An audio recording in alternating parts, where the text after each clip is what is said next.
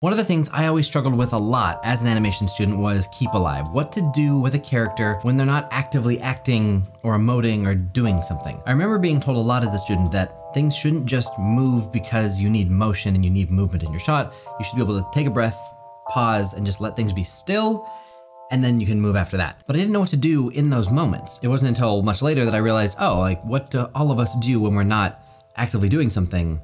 Well, we're breathing. And breathing is just one example of how to have your character idle and just kind of hang out and not do a lot, but not just totally die on screen with no pixel motion, where it feels like the screen just froze and nothing's working. So today I'm gonna show you how I animate a breathing/idle animation cycle. If you follow me on Instagram or Twitter, then you've probably already seen this link animation that I did a couple of weeks ago. I did this for the Link rig, which if you haven't seen this already, fantastic, from the same guy who did the Zelda rig, link below to download both characters. Now what I should have done is just hit record on my screen capture software and then animated, which would have allowed me to just time lapse it for you and show you from nothing to the end product what happened, but I kind of forgot to do that. So instead, we're gonna take the finished product and I'm gonna break it down with you and show you how you could go about animating something like this from scratch. Let's do it. And in case you're new here, hi, I'm Sir Wade. I do a ton of animation stuff on the channel, and if you've just found me recently, or you've seen a couple of my videos and just, cherry picked here and there, take a look through the channel, hit subscribe so you don't miss new stuff, but browse around. There's a ton of stuff that I'm sure can help you with whatever it is you're working on. Or if you want to talk about this stuff live, you can hang out with me over on Twitch 3 days a week on Tuesdays, Thursdays, and Saturdays, or hop on the Discord where we have over 3,000 artists hanging out, helping each other, giving critiques on work. It's a great community. And the last thing is that if you enjoy my content and you want to help support this channel, a link to my Patreon down below, where I do animation tutoring, a bunch of behind the scenes stuff. Links to everything are in the notes below. And without further ado, let's do a breathing animation. All right, welcome to Maya. This is the Link idling animation, and if I turn on all the controls, you can see everything that's going into it. Obviously, it didn't start out like this. It started off with Link in a T-pose, and so what I'm gonna do here is just show you how I've kind of structured this shot. Now, I'm using animation layers, which if you haven't already seen my video on animation layers, I highly recommend checking that out. You don't need that to do this, but I do recommend considering it if you've animated an entire shot and you want to add a breathing on top of it. Layers! All right, so the absolute first thing I did when setting up the shot was take Link from a T-pose and put him in the pose that I wanted him in for the shot. So I kept a camera perspective window open the whole time so that as I made adjustments on the right, I could see my changes reflected from the camera's point of view.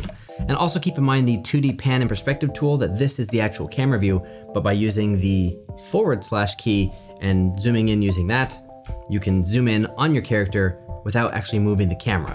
If you are confused as to what I'm talking about, check out my Maya tips videos, again, linked below. And with this character specifically, when I was setting up the pose, I thought about the fact that, okay, he's gonna have his hands resting on the sword.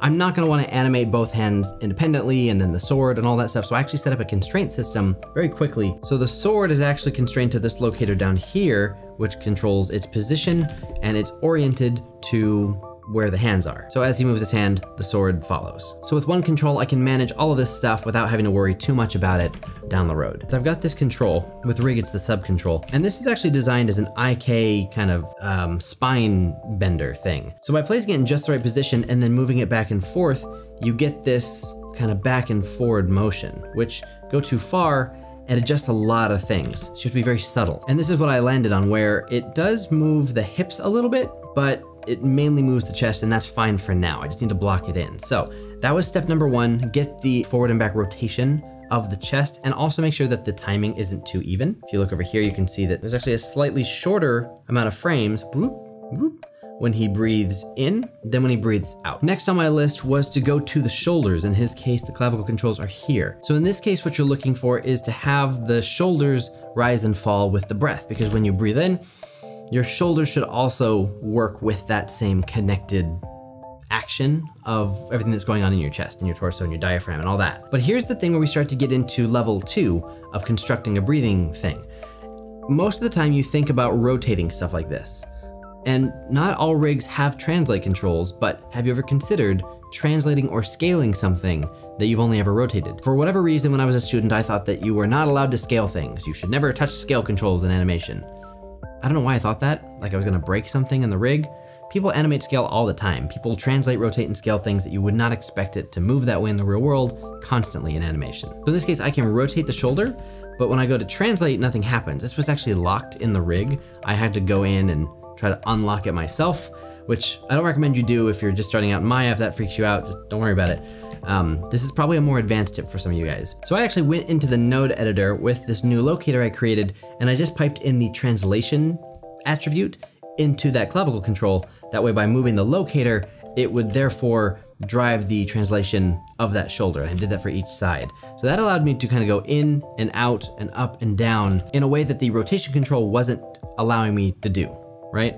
And if you're watching this and you're newer to animation and you're like, holy crap, like what is he doing? That looks terrifying. What the heck are these things? Don't worry about it. I literally never did this as a student. I have not actually done that until this particular shot, which is several years after I ever did breathing stuff for the first time. So don't panic if you see this. You don't have to do this, but I'm just showing you different things that I do for different skill levels. So cool. Cool. Now it's kind of hard to see exactly what this change is doing because it is so subtle. I remember that these things shouldn't stand out and you shouldn't notice them. They're there for you to feel, not to see.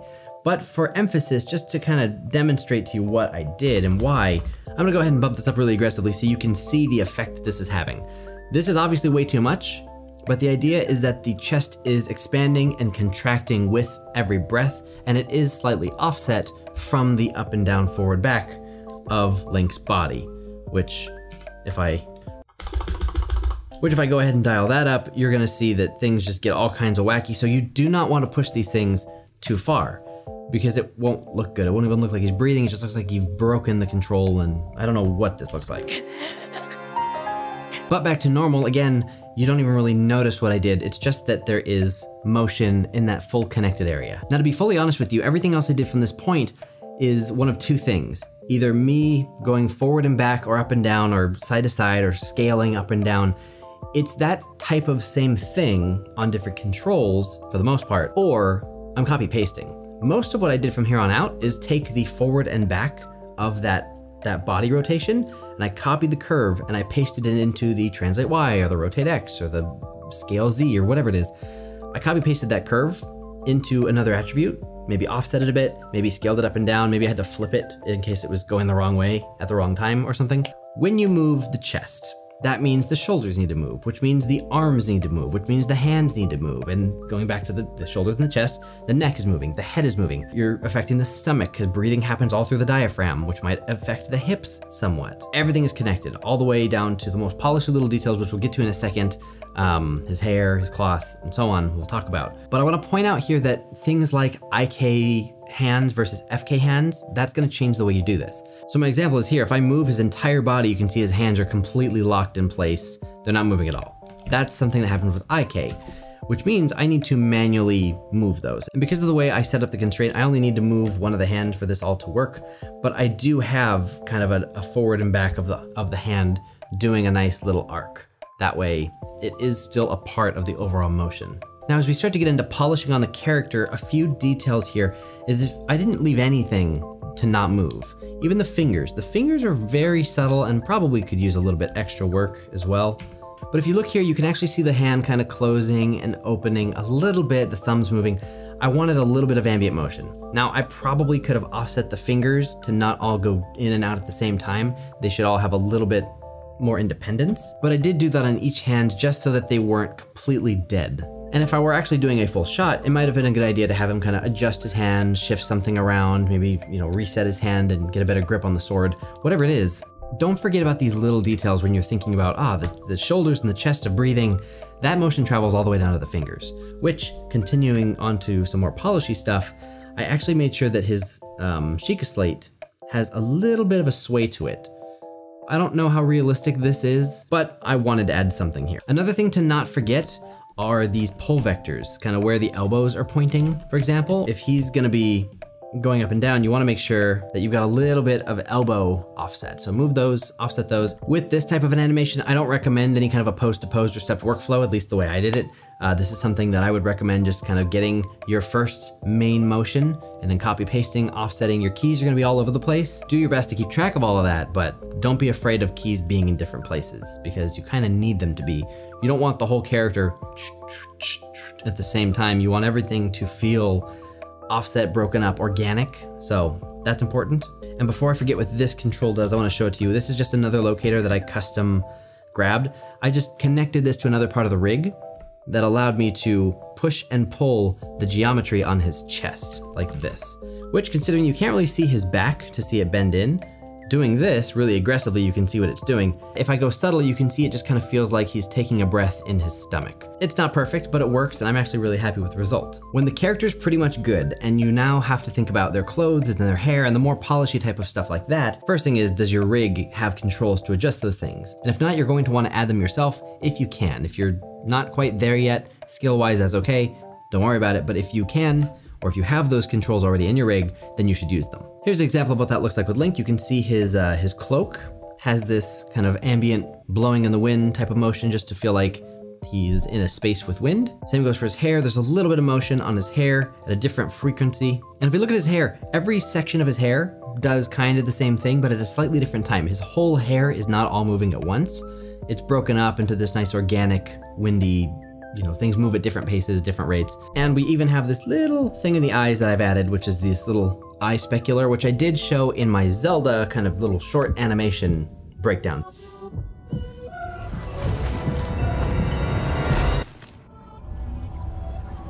Wake up, Link. So if you missed that video, that's a good one that shows how to integrate your character and an environment and make it feel all part of the same scene. One of the quickest ways to figure out if you need to add that kind of stuff in your shot is to think about where is your character. And if you haven't thought about it, if it's just somewhere in Maya, gray background, just basic play blasting of an exercise that you're doing, just think about this. Are they inside or are they outside? Make a decision. It's totally up to you. If they're outside, there's probably some amount of wind. So consider the environment and location and time of day and weather and that kind of stuff when you are animating even something as simple as a breathing exercise. Now, the last thing to keep in mind as we kind of wrap up the breathing part of this is that, you may get a character to look like he's breathing, but he doesn't look like he's alive if you leave the face just dead. So whether you have him doing eye darts, whether you have him looking around, whether you have him yawning or whatever, maybe he's talking while he's breathing, maybe you already have acting and you're just using the breathing to plus it, regardless, the difference between this and this should be pretty clear. One of them has, obviously he's looking around, but you should feel a lot more life from the character in this state than you did before. And if you don't, then I didn't do a good enough job. One little detail that I do want to point out, since this is a close-up shot, look really closely at his eyes. When he blinks and looks away, do you guys notice anything about the pupils? I'll let it go here. It's really quick, it's really subtle. You would probably never need to do this unless you were really close up, but I actually decided to have, when he blinks, the size of his pupil, if you look at the size of his pupil, hopefully you can tell. He closes his eyes, his pupils dilate, they get bigger because there's less light when he closes his eyes, and he opens and the pupils shrink again. They actually do a slight overshoot as well. They go small and big. It's a very small and subtle detail that may not have been necessary, but I felt really good about adding it.